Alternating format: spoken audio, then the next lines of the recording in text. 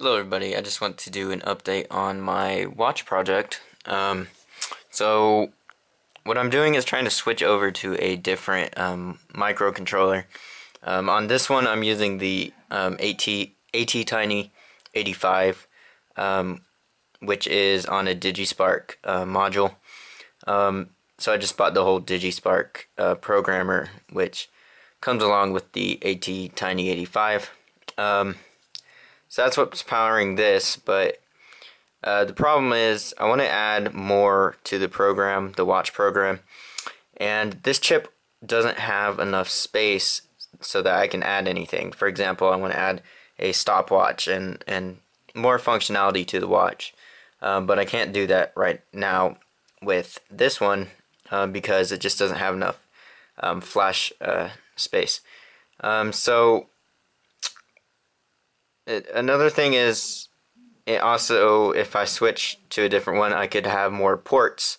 So for example, I could add on a heart rate monitor or something like that if I had enough ports, because this one does not have enough ports to do that. So I can't do anything like that on here. So this was just the very first prototype, and then this is the second one.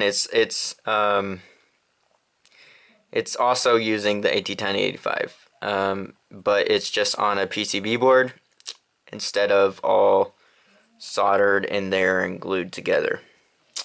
So this one I designed a PCB board for it and soldered it all together, and it looks a little bit more clean.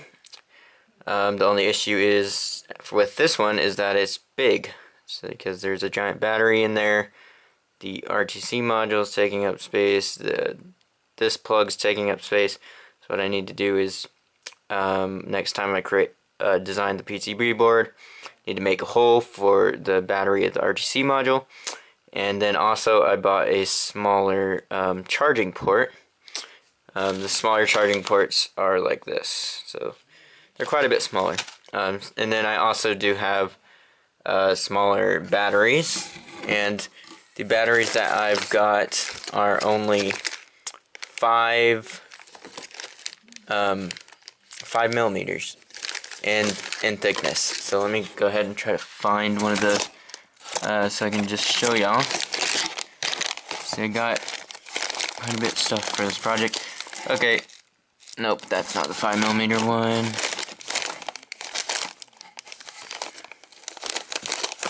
I have too many things.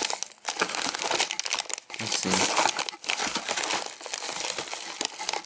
Okay, that's a pretty small one. That's not the smallest though. I do have a small. Okay, here they are. They're only 5 millimeters in thickness, so you know, you can see that compared to this one or the one on here. So I'll be able to make it a lot thinner. So that's one other objective, and that's also another reason why I can use a different chip. And what I'm trying to upgrade to is the AT Tiny 167. AT Tiny 167. So that's what this is. The chip is actually really small. They're really small. Let me grab one of these from here just so y'all can see it. This is the AT Tiny 167. It's really small, and it's in one of these adapters. It's an SOP28 DIP28 0.65 I guess millimeters in between each pin. Well, not 0.65 millimeters, it's something around there. It's something. But anyways, it's this adapter that holds the AT Tiny 167, and then I have it all set up. This is the RTC module.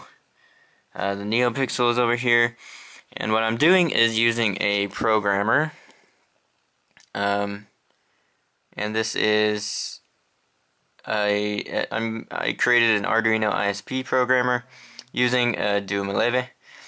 Right now I just have it hooked up to a battery, but I can plug this into the computer so I can program the chip. So since I have that programmed, this is what I have so far. And this is also a lot faster booting up. Let me just show you, for example, when I take off the power, negative lead, and I'm going to put it in now. See how fast I booted up? It literally takes about 0 seconds. It instantly starts up compared to one that takes 5 seconds.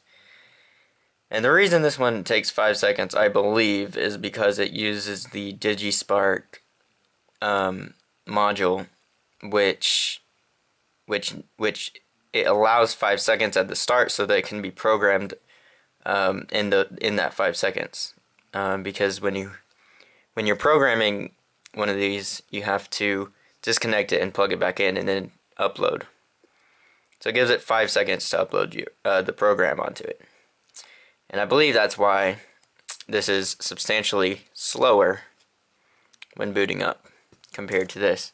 I do believe if I got a pure AT1085 chip, it would boot up pretty fast. But there are the benefits, as I talked about, of having this chip, more space, it's faster, it's smaller, and it has more pins.